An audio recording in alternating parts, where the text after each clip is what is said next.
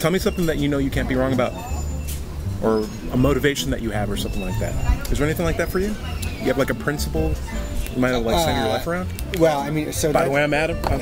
Nice to meet you. Nice to meet you. My name's Adam. You see what I did? Yeah, no, you did. I'm good. corny as hell. I'm trying to think about it. Like, so we know each other. Yeah, there's a couple of. I mean, like if you look at like a phrase or something that a mantra that I kind of ascribe to a lot. It's, okay. If you're not embarrassed by the person you were a year ago, you're not making progress. Oh, I love that. If you're not embarrassed about the person you were a year ago, if you're not embarrassed, or you're dead, right? Right. Yeah, exactly. Exactly.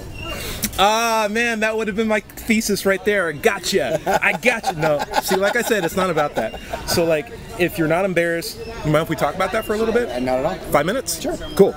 So if you're not embarrassed about the person you were a year ago, you're not making progress. Yeah. What does that mean? Or what does that mean to you? Well, so I heard it at a Sunday Assembly conference a couple of years ago, and I don't know who the quote is ascribed to, but I never forgot it. And I think that, you know, when you look at the progression of life, and at least my own personal experience, it's like, you know, I want to always try to see that I'm moving in some sort of direction that, you know, it moves me further along whatever path or river I'm floating down. And I think along with that comes, you know, the idea that, okay, I should probably be making changes that, you know, move myself towards that all the time. Oh, that's an interesting interpretation. Yeah, I could be like reflective back and say, all right, you know, boy, I would not have made the same decisions now that I did a year ago, or made that choice of how to say that, or that direction that I went. It's gotten me to this point, but again, that's progress. Then why be embarrassed if it got you to the point that you are now, where you can look back at it with some wisdom and be like, oh, I shouldn't have done that. Right. Like, why so be I think embarrassed embarrass is one of those words that I think probably elicits a little bit of an emotional reaction to it. You know, I think about it from a standpoint of, okay, well, if I'm saying something out of context, or something that altogether was inappropriate at that time, or not the best use of it, I can look back on them and be like, you know, I can embarrass, I can take myself, you know, shame on you, Adam, for thinking that way, feeling that way.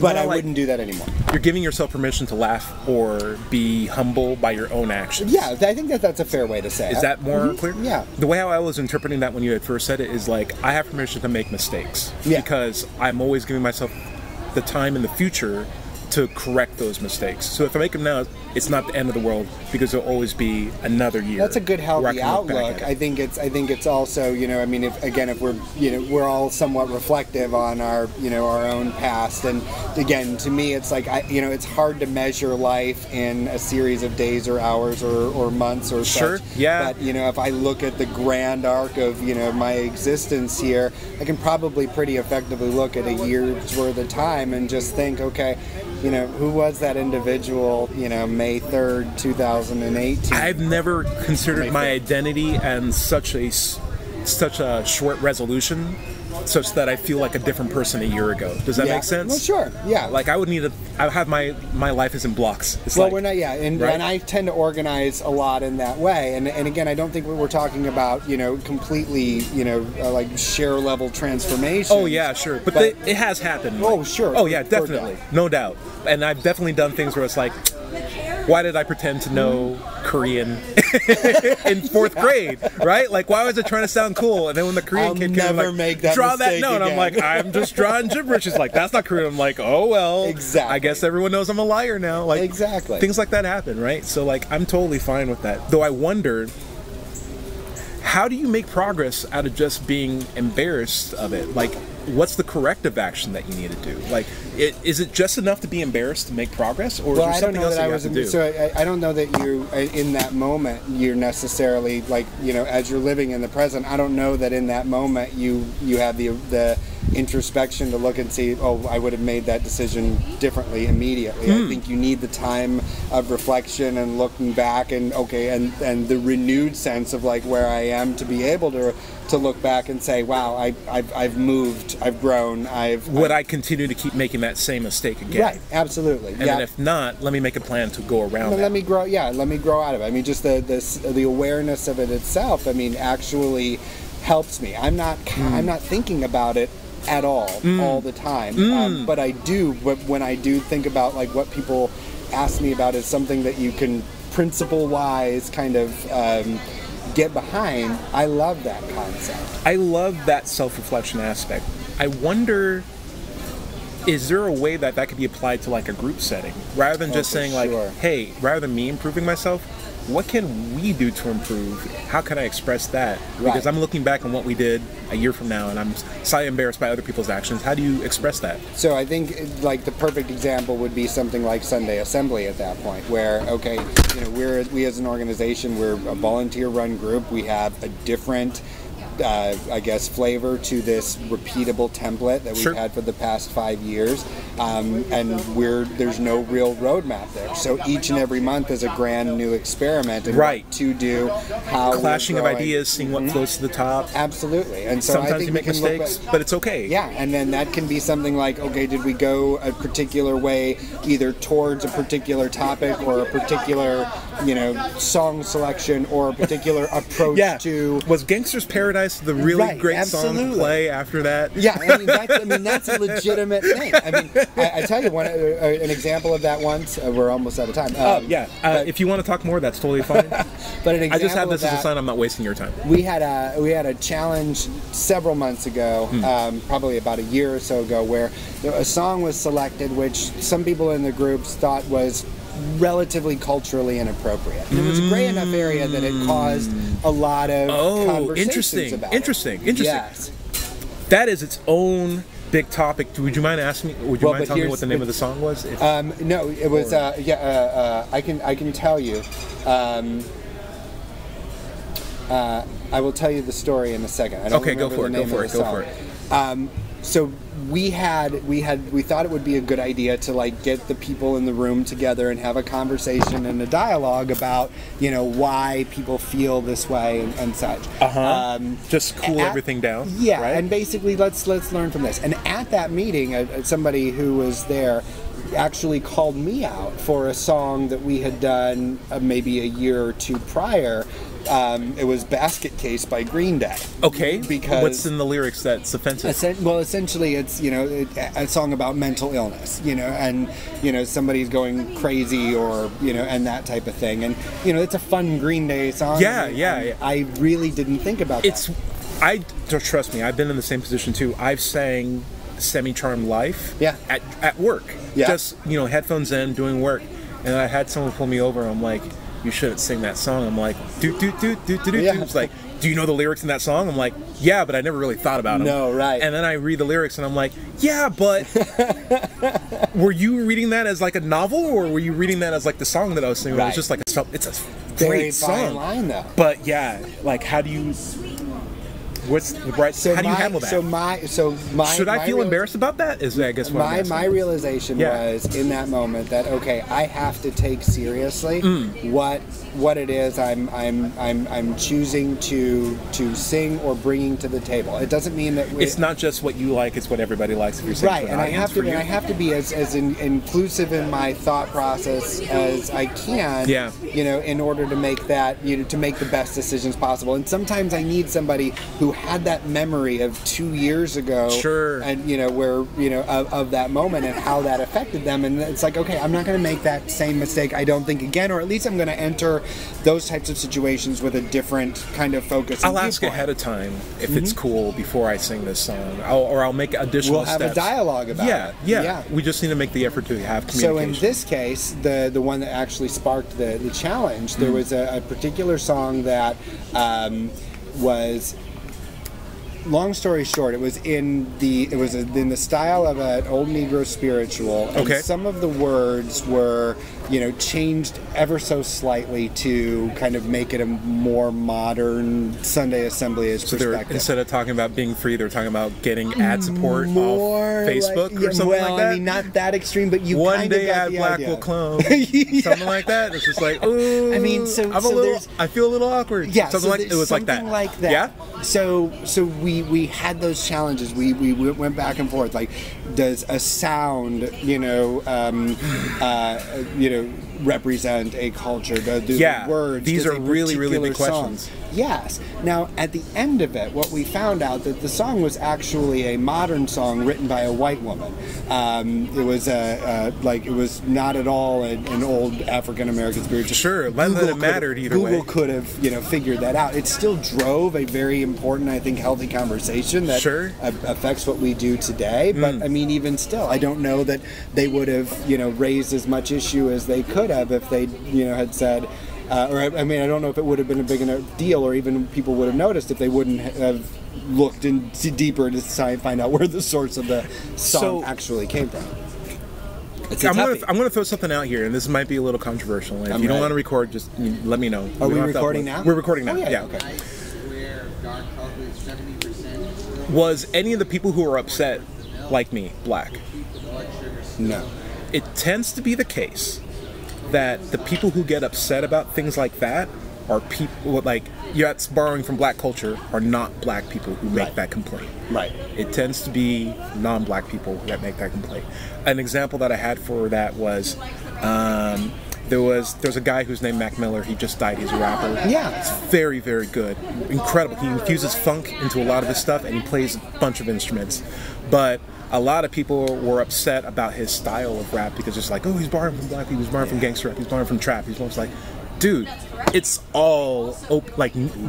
It's all open. But the people who were really complaining were like white people who were taking the position of, I'm not racist, so I'm going to be arguing for these guys over here. And meanwhile, the guys over here who look like me are like, we are supporting this. I'm listening to Mac Miller right now.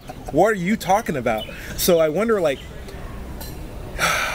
in the effort to not fall into bad stereotypes culturally, a lot of people inadvertently reinforce bad stereotypes in the sense of like, hey, you can't play that, only black people can play. So let me ask you a question. Yes. Talk to me. So if in that situation, if it was just a stylistic or a musical kind of choice, and I tend to agree with you. I don't think that that's something that fits the definition of what we're talking about here. For me, it's the context. Yes, but let me ask you this. Talk to me. If this was an actual, Negro spiritual that had been co-opted for this purpose, would that have changed your opinion on it at all? I mean, not really. If I came to the Sunday Assembly and you guys sang a Negro spiritual about science and how science is great, I'm looking around at everyone's enjoying a type of music that my ancestry brought forward, and we're putting it into something that I think is supportive for the culture, science. Everything's cool. If you started up a Negro spiritual about how we need to start sending more young black men to jail for nonviolent crimes, I'd be like, this is really offensive. Not only did you co-opt the thing that I had, but you're using it for a bad reason. No, for me, it's about what's the context. That in context is love. And I feel like a lot of people forget that, and they just got caught up on that surface level thing. So a Negro spiritual, that wouldn't bother me at all, no. So the challenge that I have in that situation is to, and again, I don't want to overstate, what any of this is. No. But it's it's that your opinion matters a tremendous amount. The opinions of the other individuals matter, and the unknown opinions of the mass, the 80 or so people that are going to be just sitting down indifferent there. Well, I don't know. I mean, but there's a certain gravity to that, at least to say, okay, well, I don't want to. I want us to learn and to grow from and through that, and all of it flavors kind of how the perspective will look moving forward. This dialogue. The conversations that have happened since, the way that we address things online, topics like this, and how we discuss them. I mean, those are all good, moving the ball type things forward, and we're gonna miss it sometimes too. But, and I don't have an issue with being embarrassed. I would always love to see all of my emotions be informed. What do you think about that? So, even if I'm embarrassed, or if I was ignorant, why was I ignorant about this? Yes. Why was I embarrassed about this? Is there a reason for that? And was I embarrassed for the right reasons, or was I just embarrassed I needed to make a change? Maybe I was embarrassed, but I was actually right, and maybe I should have took some time to explain that. So that would be an interesting way to think about it too. Like, okay, the fact that, you know, at the time it did seem like I was making, you know, a decision, and even now I can look back on it, but it worked out. You know, I mean, it was the right thing to do at that time. I don't think that that's a challenge, because I think that those, I mean, everything snowballs into where we're at today. So those embarrassing situations, outcomes good or bad, they're gonna form who we are today. And sure, the benefit is that, you know, we can look back and say, all right, well, I don't know that I would have handled that situation the same way now. I don't know that I see the world the same way that I did before.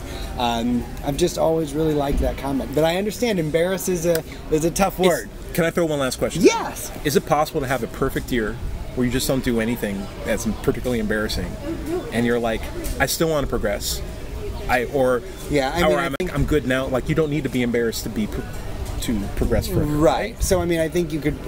I mean, it's just your outlook. I mean, somebody can just continue to do day in and day out what they do, go to work, you know, go home, provide for my family. Yeah, absolutely. And just grind. Right. Like, I'm doing it. Absolutely. I have a 5-year plan. But that's not necessarily progress. Why not? So that.